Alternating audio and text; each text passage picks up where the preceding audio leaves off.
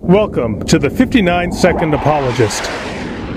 Because if you can't answer it in under a minute, it ain't worth asking. Ted in Sacramento asks, Dear 59-Second Apologist, what is perfect being theology? Good question, Ted. Perfect being theology is a project that pursues theological reflection based on the intuition that God is the greatest possible being. As the greatest possible being, God would exemplify the largest set of compossible great-making attributes. For two attributes to be compossible means you can exemplify them simultaneously. What is a great-making attribute? Well, for example, is it greater to have power or to lack it, to have knowledge or to lack it, to be good or to lack goodness? In each case, it would be greater to have power, knowledge, and goodness. And so God would have these attributes. Moreover, he would have them to their maximal degree, i.e. he'd be omnipotent, omniscient, and omnibenevolent. As with any project, perfect being theology has its critics. Some claim that our great-making intuitions are unreliable. Others argue more robustly that the very notion of maximal greatness is incoherent. And so the debates go. Perfect being theology remains among the most vibrant topics in contemporary philosophy of religion.